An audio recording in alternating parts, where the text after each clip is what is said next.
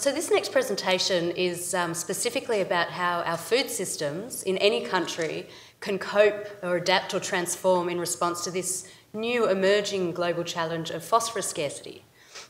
So very specific. And just for those who aren't familiar with phosphorus, a bit of a phosphorus 101 if you like. Like oxygen, nitrogen and carbon, phosphorus is essential building block of all life, so essential for all living organisms, and it has no substitute in food production. So there's always going to be a global demand for phosphorus. Chemical fertilisers, including phosphorus, nitrogen and potassium, have certainly contributed to feeding billions of people over the past half century by boosting crop yields. But the problem is, today modern agriculture depends largely on one main source of phosphorus, which is phosphate rock, and that's a non-renewable resource that's becoming increasingly scarce and expensive. If we step back 200 years, we can actually see that if you go back to the green here, in the 1800s, there was no such thing as chemical fertilisers. Farmers relied on local organic sources such as animal manure, or in some parts of the world, particularly in Asia, for thousands of years, the use of human excreta has been used. And guano, which is fossilised bird or bat droppings, was discovered over 100 years ago off the coast of Peru and in the South Pacific, down in our region here. But it's a tiny black blip on that line, and you can actually see a little peak guano. And phosphate rock was actually discovered roughly around the same time, but as you can see from the picture, it was really only until after the post-World War II period, keeping up with the Green Revolution and urbanisation and other growth, that the demand for phosphate rock and therefore the production really skyrocketed. And what it means today is that we're essentially dependent on this one main source. And at the time, it was just seen as a cheap, easily available, uncomplicated source. The future demand for phosphorus is somewhat uncertain, but we do know that demand is increasing. Obviously, more mouths to feed, changing diets, particularly what we're seeing in China and India. More meat-based diets and dairy-based diets require more fertilisers. There's still many parts of the world that have phosphorus-deficient soils that we need to increase the soil fertility. And then there's, of course, the non-food uses. Even though 90% of phosphate rock is currently used for food production, there are a few other uses which could grow. And as we know, first-generation biofuel crops required a lot of fertilisers. And if you look at the demand for phosphorus, but specifically around 2007, you can actually see a stepped increase associated with US ethanol policy at the time. And then there's other sources or other uses, such as electric vehicle batteries. So lithium iron phosphate batteries are one of the most promising batteries, yet they have 60 kilograms of phosphate in every battery. So we need to start thinking about where we're going to use phosphorus for and what the implications are for food security. In 2008, along with the food price crisis and the oil price crises, the price of phosphate rock also spiked 800%. And like these other crises, it did lead to farmer riots and indeed suicides in some parts of the world. But if anything good can come out of a crisis, it's really that it raised awareness about this global phosphorus issue and just demonstrated how fragile and vulnerable our food system is, even to a short-term fluctuation in the supply of phosphorus. So what are these different dimensions of phosphorus scarcity? Well, the first one that obviously comes to mind is physical scarcity, and you might have heard of peak phosphorus, very controversial, more so than peak oil, some would argue. And that suggests that global demand for phosphorus fertilisers is likely to surpass supply this century, and there's now been a lot more studies done on this topic, which together suggests that this could be between 2035 and 2075. And while there is some uncertainty and, of course, some debate around that, what is widely acknowledged and recognised is that the quality of remaining phosphate rock that we have left in the world is in decline. We have used up the good stuff and the cheap stuff. And that also means access, physical access, is becoming more difficult. We're having to dig deeper under the seabed for the first time. This means more energy, and the total costs are increasing of mining and producing fertilisers, and the amount of waste is increasing as well along with that. But perhaps the most important and concerning dimension of phosphorus scarcity is the geopolitically induced scarcity.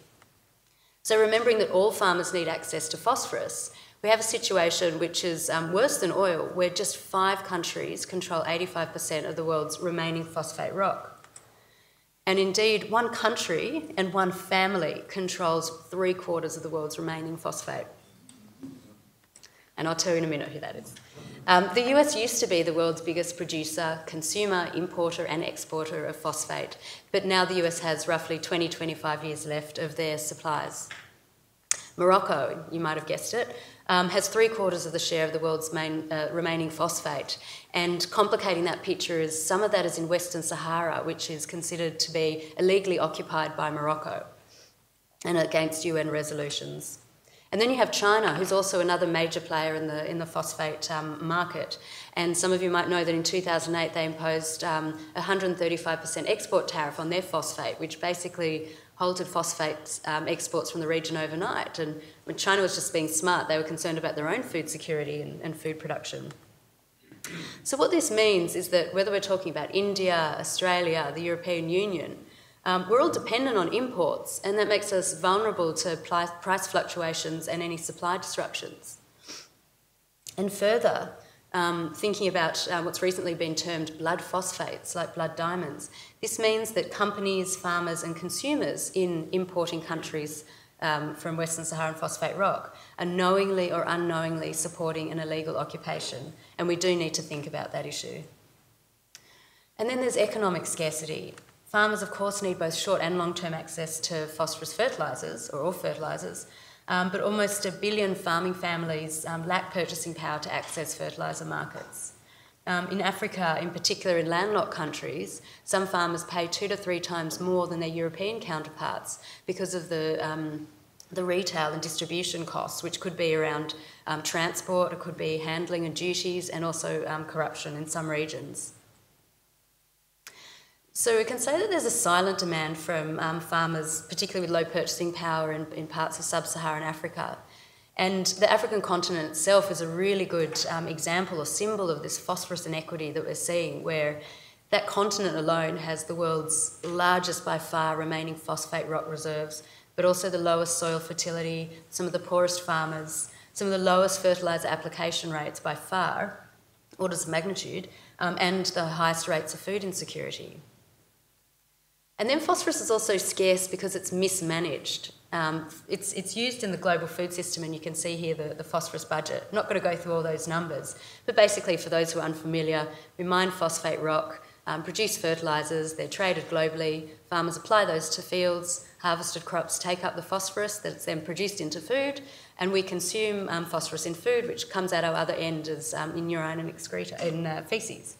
But what I wanted to point out here is that while we're consuming 3 million tonnes of phosphorus each year in the food we eat, we're mining 5 times that amount, specifically for food production. So we have 80% of losses throughout the system, and this is a really, really high number, and the losses occur at all the phases of the food system. And where do they end up? Well, a large fraction of those losses end up in our waterways, from China to the Great Barrier Reef to the Great Lakes of the US. And we know that that can cause eutrophication or nutrient pollution, which can lead to algal blooms and can kill entire fish and aquatic life. And it's certainly a global issue. Given the criticality and scarcity of phosphorus, it's quite bizarre, if you like, that there's such a lack of effective global phosphorus governance, because there's no international or national policies, guidelines or organisations that are currently responsible for ensuring long-term availability and accessibility to phosphorus for food production.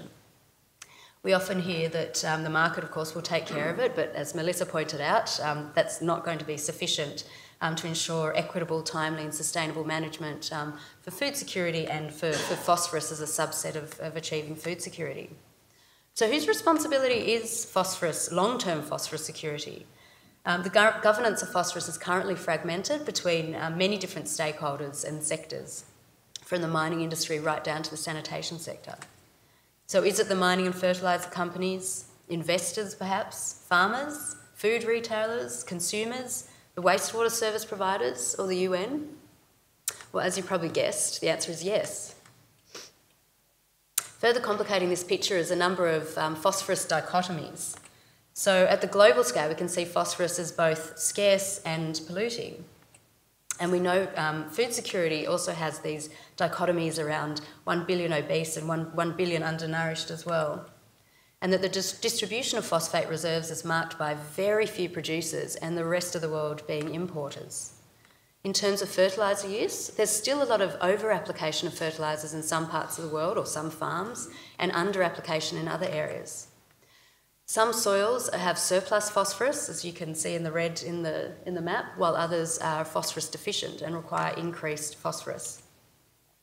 For some farmers in the world, access to fertilisers is the biggest issue, while for others it's managing excess to reduce losses and runoff to waterways. And in terms of fertiliser demand, it's actually decreasing in some parts of the world, specifically in Europe and North America and Japan, because of decades of over-application, which has led to a lot of this nutrient pollution that we're seeing. While in other parts of the world, specifically emerging economies, that demand is increasing and the overall trajectory is an increase.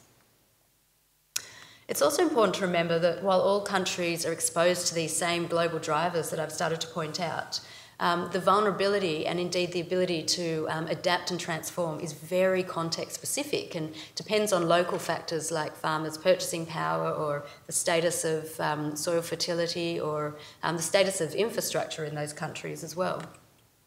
And even in this country, it's quite interesting because we like to see ourselves as, a food secure region and indeed a net exporter of food and the potential future food bowl of Asia. But we're actually a net phosphorus importer. And interestingly, we're the world's 5th largest importer of phosphate, which is quite significant given we're such a small country. And the reason for this is that we have naturally phosphorus deficient soils, but at the same time we've invested quite heavily in phosphorus intensive agricultural export industries like producing beef and wheat and live animal exports and dairy. And so that means we're literally shipping the phosphorus off our shores in those exports, leaving us quite vulnerable to some of these global drivers that we're seeing. So what's quite clear is that if we don't change the current trajectory, we are going to reach a hard landing situation of increasing energy costs, waste, more volatile prices, geopolitical tensions and more conflict, reduce farm access to fertilisers and reduce crop yields and therefore increasing food insecurity. So how might we think more about a sustainable trajectory? And the definition of phosphorus security is one way and quite similar to food security definition. Phosphorus security ensures that all farmers have short and long-term access to phosphorus to produce enough food to feed the world while ensuring ecosystem integrity and livelihood security of farmers and other communities. And the good news is it is possible to avert a crisis, but there will be no single solution, again, as Melissa has spoken to us about. And even if we just look at the demand and supply situation for phosphorus, we can see that there's a whole suite of options that we can essentially fill the gap between the growing demand for phosphorus and the decreasing dependency that we need to put on phosphate rock. And in the blue, you see a range of efficiency and demand-side measures, and in the red, a whole range of recycling and supply-side measures, because we can actually recycle phosphorus from all organic sources at all stages of the food system. And continuing that, you can see there's actually a whole toolbox of these options, and here's just 70 that we currently know about, and they're just examples. So you can see from all sectors in mining and fertiliser industry to agriculture to the livestock sector of food production and the wastewater sector, there's a lot of interventions that we can do here. And they're as vast as increasing mining efficiency because we're doing the same sort of processes that we're doing for the past 50 years, or it can be incentives to help farmers apply the right amount of phosphorus at the right time where the crop actually needs it. Or it can be around changing diets, globally changing diets towards more phosphorus-friendly and climate-friendly foods. And then in the bottom picture you can see a farmer in Ghana who's used urine to grow his onions, and you can tell which one has been fertilised with urine. So there's a whole suite of measures, and even just in the wastewater sector there's about 30 to 50 different technologies by which we could recover phosphorus and use it efficiently, high-tech and low-tech, that's relevant to many different parts of the world. So just summing up that, I do believe that achieving phosphorus security and hence feeding over 9 billion people is possible if industry innovates, for example, creating efficient renewable fertilisers, much like the energy sector, If researchers identify scientifically and socially credible phosphorus technologies and practices, if policymakers stimulate and support context-specific and sustainable initiatives, and consumers or citizens are enabled to choose sustainable and healthy diets. And I just wanted to briefly mention the Global Phosphorus Research Initiative, which we co-founded in 2008 to really respond to this emerging crisis for food security. And we undertake everything from research to policy engagement to communication to further advance this issue towards action. And we do believe that it's going to be a multi-stakeholder approach. So thank you very much.